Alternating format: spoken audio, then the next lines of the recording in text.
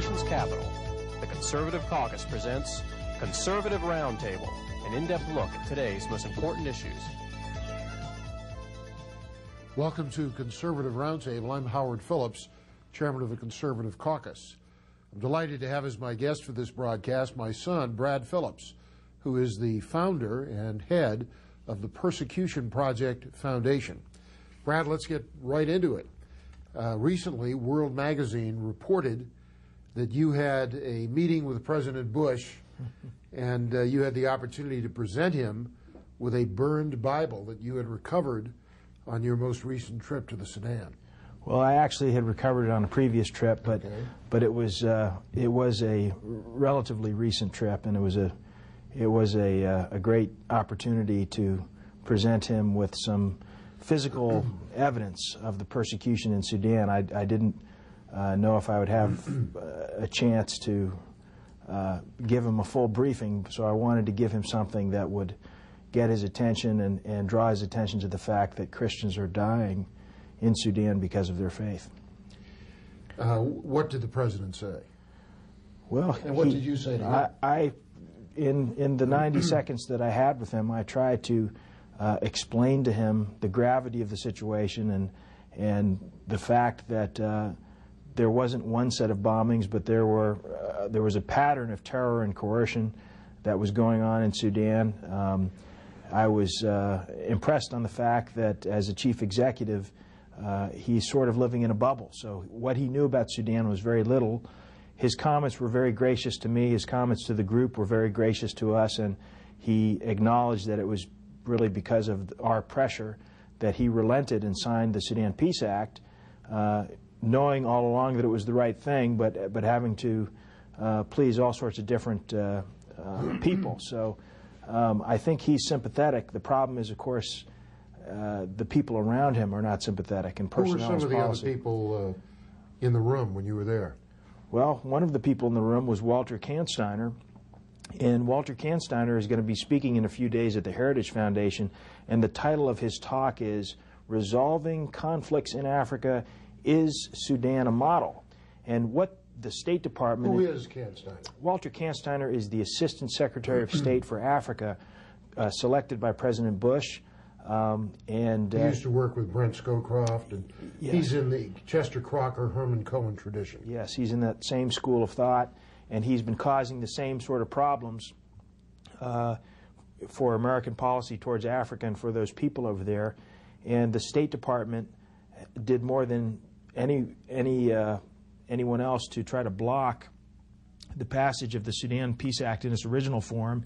But once they knew it had to be signed, after a neutered version of it was signed by the president, they're now trying to claim victory for peace in Sudan. Of course, the Sudan Peace Act is largely a symbolic act, and it's totally up to the discretion of the executive branch on how it is implemented. It is yet to be implemented.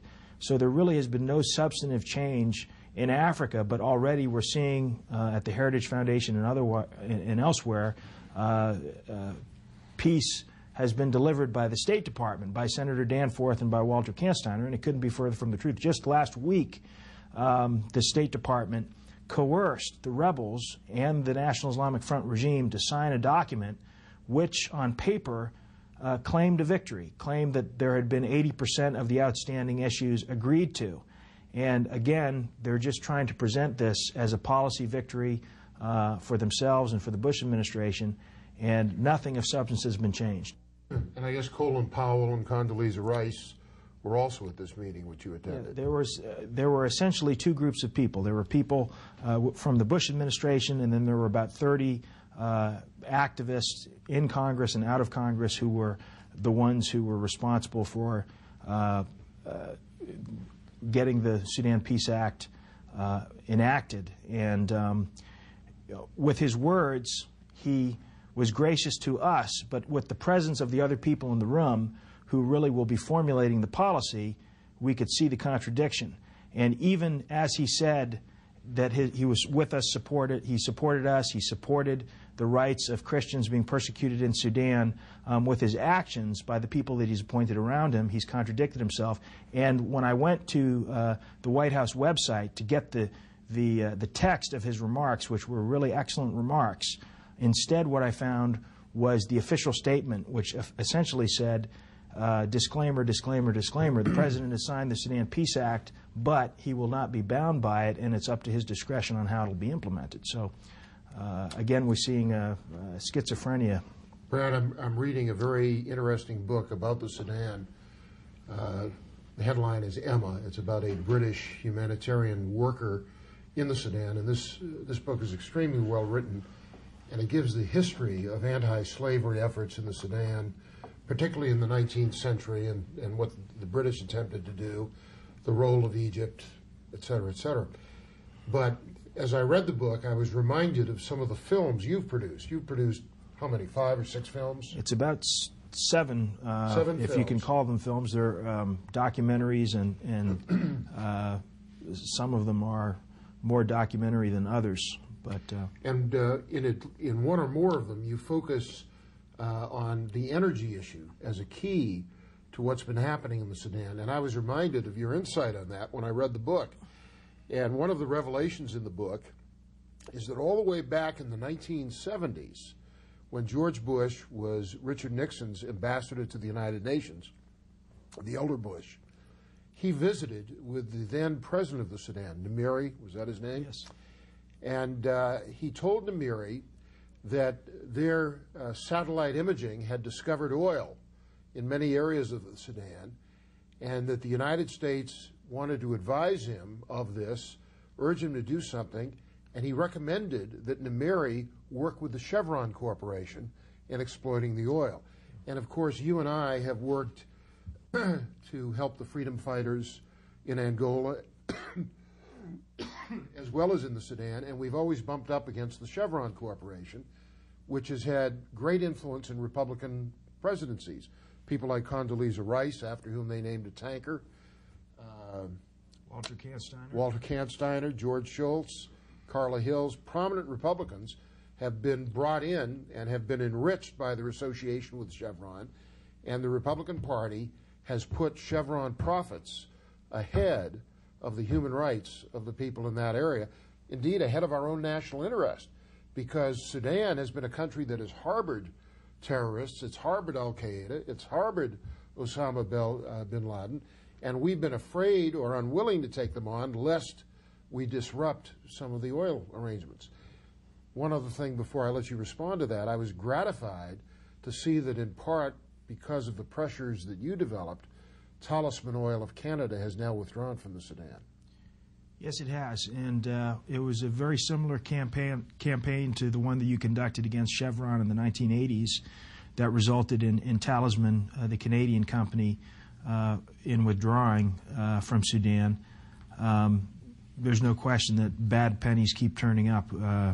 There are so many similarities to the crisis in Sudan to the one in Angola. You have a minority, ethnic, religious, and political minority that is subjugating an ethnic, religious, and political majority in Sudan, as you did in Angola. 2 different forms of totalitarianism, one radical Islam, one Marxism-Leninism, both of them being propped up by Western oil interests. Billions of dollars in revenue being generated in both countries being used by corrupt, kleptocratic dictators who are oppressing the majority of the people and using the natural resources that belong to those people to persecute them.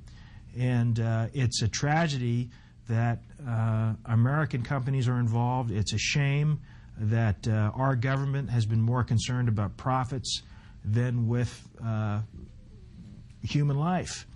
And Chevron was a key player in both of those countries. We produced a program called Oil Fuel Genocide, which is just a short expose on the relationship, the economic side to the war, and how oil has been driving the conflict even as much as the religious jihad. You mentioned something about terrorism and the war on terror, and I think it's interesting to note, I was with Dr. Garang a year ago. He's the head of the Sudanese People's Liberation Army. That's right. He is a born-again Christian. He's also the leader of the rebels. He's gone through a personal transformation from when he started, and they were more Marxist-oriented, and now they have become much more Western-oriented, and he's become a Christian. And you're working with his wife with a Christian school and many other things, hospitals. What I was going to say was that in my visit with him in December of 2001, just a few weeks, a couple of months after we were attacked as a nation, he said, we grieve for what happened to the United States of America. We understand it. We sympathize with it. We ourselves have been the victims of terrorism, and we've been fighting a war against terrorism here in Sudan since 1989, and we are waiting for the United States to join us in our war on terrorism. There's a close relationship between the Sudan regime and the suffering in Sudan and the international terrorist activities that we're facing right now. Isn't it interesting that we have an alliance in the world between these globalist Fortune 500 type companies, especially the oil companies on the one hand, and international terrorism on the other?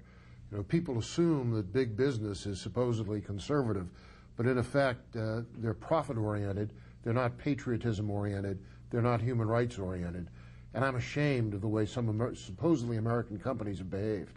If we had more integrity in our foreign policy, and if we were more faithful in trying to assist persecuted Christians in Sudan, we may not have seen the events of September 11th. Right. Instead, we've allowed this wicked regime to stay in power and to do what it's doing and to harbor groups like Al-Qaeda, and we've been the victim as well.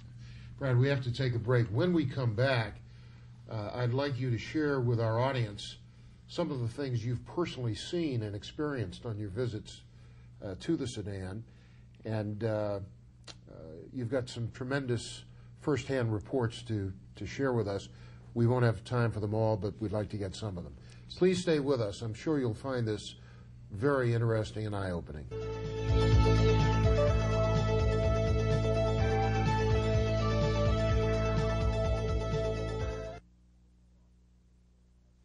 Here's how you can become a citizen lobbyist and influence how your representatives vote. Write a letter to your congressmen and senators. Speak out on a call-in talk radio program. Write a letter to the editor of your local newspaper, and call the Conservative Caucus for more information at 703-938-9626. Hello, I'm Howard Phillips. The Conservative Caucus has been actively fighting since 1974 for less expensive government and lower taxes imposed upon the American people by the federal government. If you want to become part of our effort to reduce the size and cost and regulatory burden of the federal government, I hope you will call the number shown on your screen. For more information about the Conservative Caucus, write us at 450 Maple Avenue East, Vienna, Virginia, 22180, or call 703-938-9626.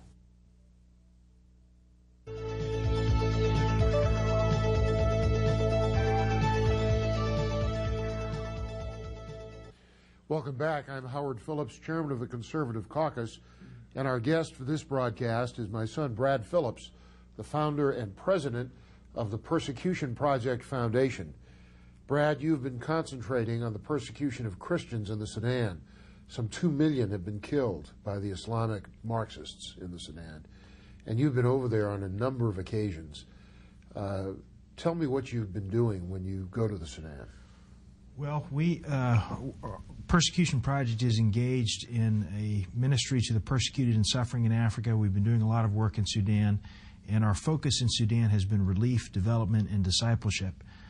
We've been sending in crisis relief in the form of blankets and clothing and mosquito nets and cooking pots and tools and fishing equipment and Bibles and medicine and so on and so forth to assist people who have been displaced, forcibly removed from their homes by the radical Islamic government.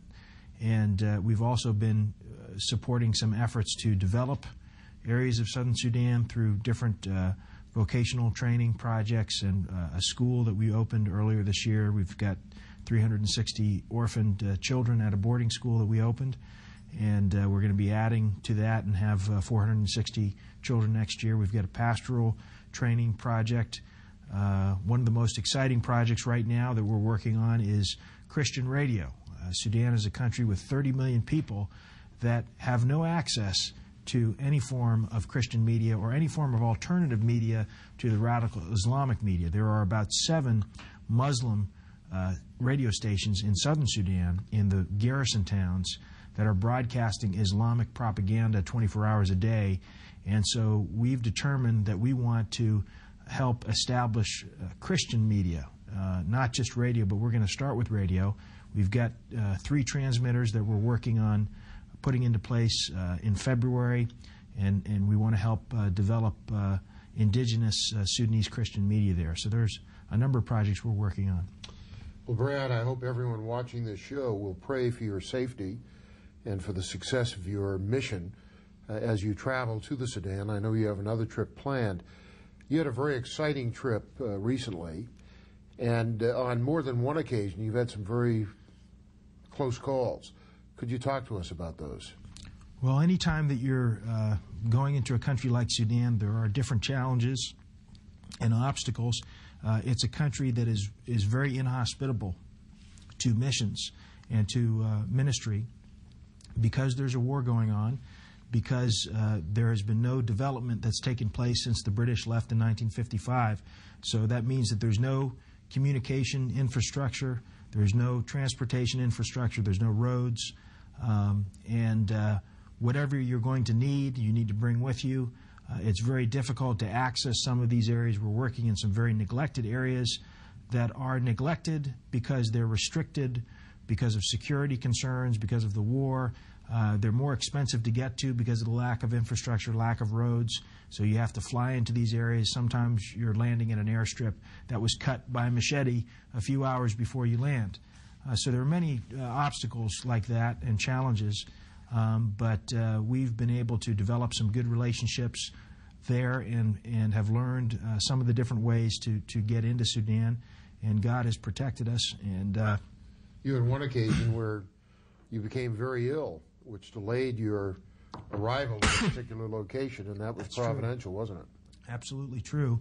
On more than one occasion, I've seen God's hand of protection, and that was earlier this year. In the middle of a trip, I got violently sick with a bacterial infection, which immobilized me for about 48 hours, and it just happened that during that time, the area that we had hoped to visit was being attacked by the government, and so the Lord really protected us there. On this recent trip, we had some other similar type experiences. My wife had a baby in May, and I had canceled. That's your 4th child. That's our 4th child, and I had canceled my trip in May and in June, and I was planning to return in late July. And in God's sovereignty, we had a medical concern about our little baby Clementine, and so again I had to cancel my trip. I had tickets leaving on the 23rd of July. I would have been in Sudan around the 25th of July in the Upper Nile oil field region. And in fact, the very area where we have outreaches going on and our Sudanese indigenous partners were there, on the 27th of July, the government attacked the specific location where we've been working. So again, God protected me from being there, and those who we were working with were also protected. They had to run for a few days through the bush before they could get to a safe place. But we see a lot of that, and there's no question that because people have been praying for us, God has, and in His sovereignty, God has just been merciful to us and allowed us to accomplish our objectives in safety. Those of us here can in no way begin to appreciate the suffering of the people there. The lack of food, I mean, eating any kind of vegetation they can find, running from the guns, children going for weeks without food or water, meningitis, other diseases. Sure. Tell us about what you've seen. Well, this most recent trip in September was again in response to an appeal from church leaders who were begging us to come and help them. They had been attacked in July when I was supposed to be there, and in early August. We were unable to get there for a number of reasons, including the fact that it was the rainy season makes it next to impossible to land a plane When the water table rises, it turns the dirt strip into a swamp, and you just can't land your plane. And they were begging us to come, and when we finally arrived, it was September 1st, it was a Sunday, and many of the people who came to our distribution site had been running for 4 to 6 weeks from the government. Literally running. Yes, and they had, a lot of them were naked. Most of them had lost all of their possessions. Some of them had wounds from gunshot wounds. Many of them had respiratory problems, especially the children. We saw a lot of children that were dying. And it wasn't shocking for me, because I've been to Sudan. We've made more than 60 outreaches into Sudan. To see that part of it, what was shocking was to see the joy of God's people in the most adverse circumstances, and to see their joyful spirit and the way they were overcoming. And we had so many items to distribute, and we were very anxious to distribute what we brought in, and we expected that it would go very quickly. But instead of looking to receive from us, they said, "Brothers, it's Sunday, it's the Lord's Day, will you come and worship with us?" So we had 4.5 hours of a church service before they had any concern for us distributing the medical supplies, opening our medical clinic. We had a doctor with us before they received any of the food. And that is what has always humbled me and amazed me and inspired me to want to help those people. You know, some people assume that private leadership, such as you are providing, isn't needed. They say the UN is taking care of it. The U.S. Agency for International Development is taking care of it. Is that true? Well, you know, it's not the way I was raised. And as a Christian, I believe that it's my responsibility to be concerned about the plight of other Christians. And it's not the government or the UN that is obligated to care for the body of Christ. It's other believers. And there are so many things that we can do. And there really is so much that we have to gain ourselves and to receive ourselves as we fulfill our obligation to do as Paul says in Galatians 6, which is to bear one another's burdens and so fulfill the law of Christ. So our philosophy is don't wait for the government or the UN to be a solution. There's much that we can do, and let's get about doing it. And in fact, there are entire areas that are being neglected by the quote-unquote official sources of assistance. Well, philosophically, they have a very different approach and to who they will assist, and by definition, the United Nations umbrella for relief, the Operation Lifeline Sudan, is in partnership with the perpetrators of genocide. And so whatever they do, by definition, is impacted by that partnership. So rather than helping the victims, they're helping the people that are committing the genocide. And the UN aid is, in effect, a political weapon to help oppress the victims. Food is used as a weapon, and more than a third of that is paid for by the American taxpayer that flows through the UN. Our organization is not part of that umbrella, and so we have no inhibition about getting to those areas where the people have chosen to suffer and to die rather than to live in the government-controlled feeding centers where they have a choice to be fed if they will forsake their faith. They have to surrender Christianity and become Muslims. If they will give up their Christian name, if they will give up their faith and profess Islam and Allah, they can receive the aid that we've paid for with our tax dollars that's being distributed by the United Nations at Islamic government feeding centers. Our organization has chosen to go into those areas to assist people that are living in the restricted areas, that are no-go areas, that are no-fly areas, and these people have very little hope except their faith in God unless we're able to bring something to them. Stay with us. We'll be back after these messages and let you have some information about how you can get in contact with the Persecution Project Foundation.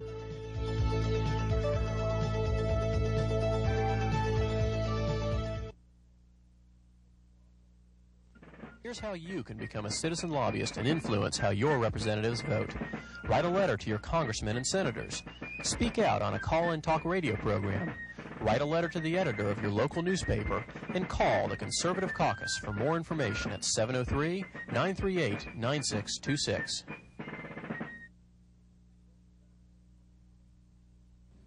Welcome back. I'm Howard Phillips, Chairman of the Conservative Caucus. If you are interested in the kinds of issues we discuss on Conservative Roundtable. I hope you'll check out our website, www.conservativeusa.org, or you can contact us by fax at 703-281-4108, or write to us, TCC 450 Maple Avenue East, Vienna, Virginia 22180. Brad, how can people contact the Persecution Project Foundation? You've made some tremendous films. Thank you. And I know that if people contact you, you'll send them copies of your excellent newsletters and sample films and that sort of thing. How can people reach you? We want to be a resource, and that's why we exist. Our website is persecutionproject.org, www.persecutionproject.org. We have a toll-free number, which is 888-201-5245. And if you repeat that? Our toll-free number is 888-201-5245. And if anyone listening to this program will contact us, we'd be happy to send them a packet of information and put them on our list. Brad, I know you've accomplished a lot. In terms of quantity, how much have you brought over there? Well, relatively speaking, we've done very little, but we've had the chance in relation to the need. In relation to the need, in relationship to even other organizations, but what we've tried to do is to be strategic and selective about where we've worked. We've had more than probably about 70 flights into Sudan. I think in the neighborhood of about 250 metric tons of supplies, a lot of Bibles, and we're bringing in another 50 or 60 tons in the next few days, and we hope to do more. And it's bearing fruit. Christian schools, Christian radio, Christian hospitals, orphan children getting help. I think even beyond the relief, through the radio and some of these other development projects, we're going to make a big impact. Brad, we're proud of what you're doing. Thank you. Thank you. Thanks, Dad. Thank you.